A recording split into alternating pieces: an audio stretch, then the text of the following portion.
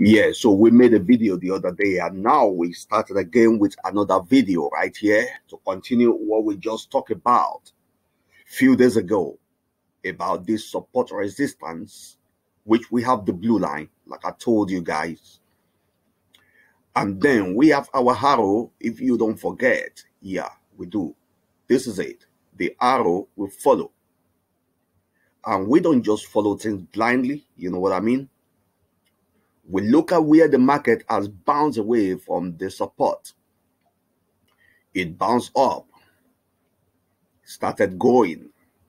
Now, yesterday, while I was doing this video, we took a buy following this arrow right here. But the market went up and pulled back. Now, a lot of you new beginner trader will be scared of pullback. You know, you're going to be scared of pullback. And that has been the problem in the Forex, which makes a lot of you losing, because when you see a pullback, you don't want to care if you're in the right direction. I've seen a lot of people, they will close that order, man. They feel it's gone against them. The reason is because you don't know where the market is going by yourself. You know, look, a simple analysis. The market has bounced away from support. It shows you it's going up. This is why we drew a trend line. Apart from the support resistance, which is the boundary where we are trading. Okay, now we know it's going up. This is why we follow it up yesterday. Now, because I got the information is going up, if I'm going to take my profit now as a scalper, you know what? I can take my profit somewhere right here.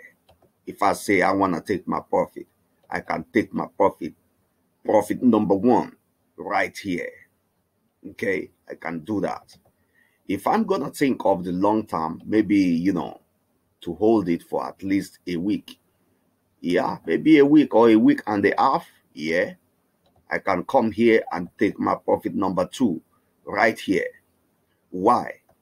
Because I know this price is going around here. Around here is going to create the next resistance. But I'm not worried about that. What I'm worried about is I know where it's going. I know where it's going. And I'm going to get out here. I'm going to get out here for longer time. Now, if I'm going to talk about the pullback, which is the level that the price will always create to give you another good entry. So that zone is what I'm going to use to pull my stop loss. Levels, pullback, stop loss. See, you know why I can do this thing I'm showing you? Because I know what the market used to do. When you know what the market used to do, you will not be scared of pullback, but you will take advantage of the pullback. Now, if this is the level it has created as the last pullback, okay, if I'm going to take this trade today, then my stop loss is going to be exactly below the pullback itself. Boom. What type of risk reward ratio is this? If I have a stop loss here, my entry here, which I put this on yesterday, and which my take profit is here or here. When you calculate it, it looks like a risk reward ratio of 2 to 1, which is very profitable. So what am I saying? If you know how to follow one strategy and you know one strategy, and there's a pattern which you need to see in the market and you follow it with a risk reward ratio of 2 to 1, and you follow that every day, man, your success is guaranteed. This is why we got the support resistance level, and this video is called how to follow support resistance using the income arrow.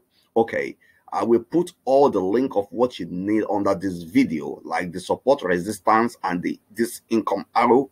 I will put the link under the video. You need to check it out, because these are the things that will guide you. You know, there's